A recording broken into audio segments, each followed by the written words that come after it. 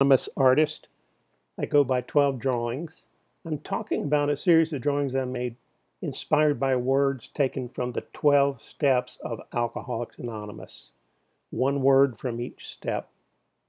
The third step, we made a decision to turn our will and our lives over to the care of God as we understood God. I picked the word decision as being a very key word in that. I had a 1934 dictionary, which it just so happens the big book was written in the 1930s, and I thought it was appropriate to look up words in a contemporary dictionary. And the definition for decision was a little hard the first time I read it. It said the act of terminating by giving judgment on. Now, maybe you understood that the first time I read it, but I still have to reread it several times.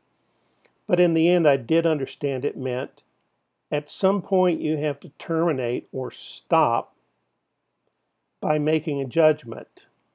You can't just keep going back and forth. You ultimately have to take a stand and pick a direction and go that direction. I wanted to make a drawing to help me remember this point. And just briefly, we have a person standing on a railroad track, and there's a train coming straight towards them. They're indicating by their gesture that they want the train to go on the side track so they don't get run over. They've made a decision, but have they acted on it? To act on it, they would need to run over to this switch and change the directions of the track.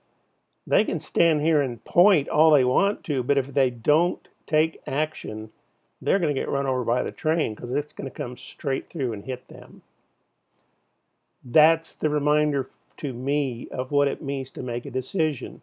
I must stop considering and take an action based on what I've decided.